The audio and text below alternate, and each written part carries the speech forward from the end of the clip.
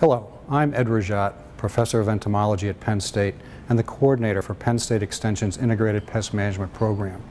One of our goals is to provide information to the general public about the safe and effective management of pests, including insects, diseases, rodents, and others. We do this for the agricultural industry as well as the general public.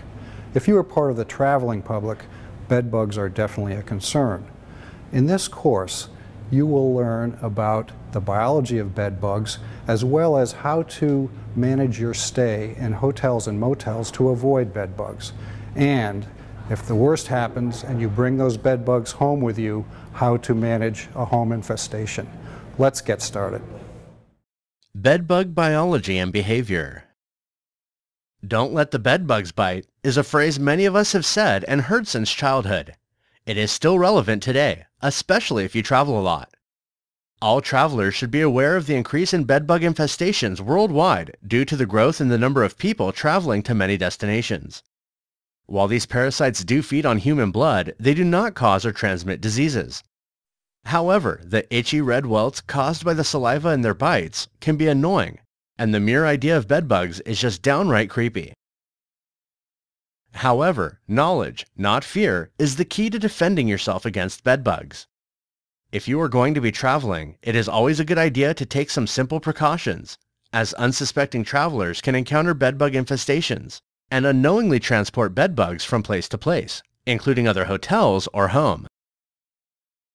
If you are going to be traveling, this short course is designed to cover some bedbug basics for you: their appearance, life characteristics, and behavior. To start with, what do bedbugs look like? Size-wise, they are quite small. In fact, adults are only about 1/4 of an inch long, almost the size of an apple seed. Here you can see an adult in comparison to the size of a dime. Bedbugs range in color from brown to reddish brown, are oval-shaped, flat, and paper-thin when unfed. When they have had a blood meal, however, their bodies become fuller and more rounded, as you can see on this slide. The bedbugs on the left are unfed, and the ones on the right are fed and their shapes have changed.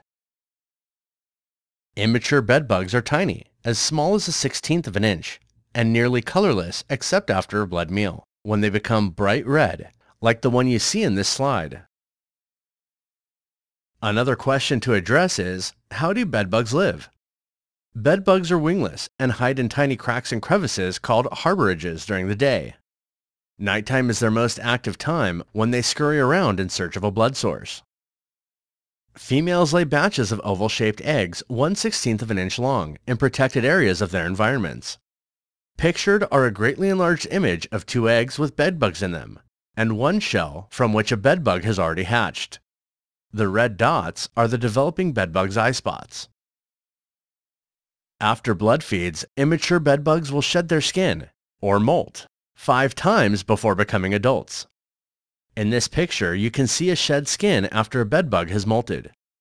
Adults and nymphs all require blood feeds for growth and development. However, immature bedbugs can live several months without a blood meal.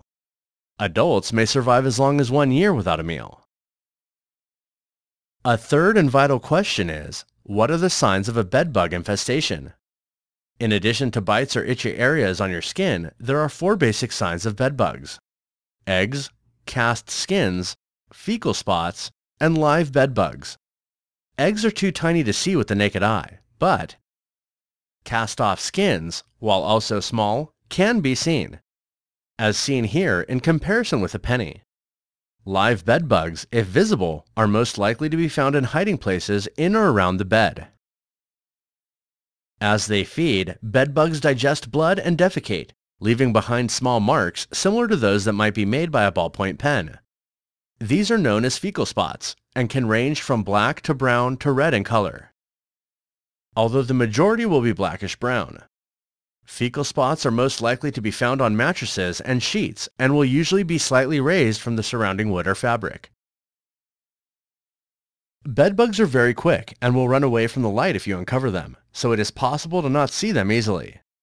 They are difficult to control because their small size enables them to hide almost anywhere: on mattresses and bed frames, cracks and crevices in walls, under peeling paint, or behind wall sockets and light switches. Bedbugs only stay long enough to feed before moving away to hide and digest, so it is fairly rare to find adults on or around your body after they have fed. In conclusion, being able to identify all of the life stages of bedbugs, as well as being familiar with their behavior, are both important factors in better understanding how to detect, prevent, and eradicate them, not fear them.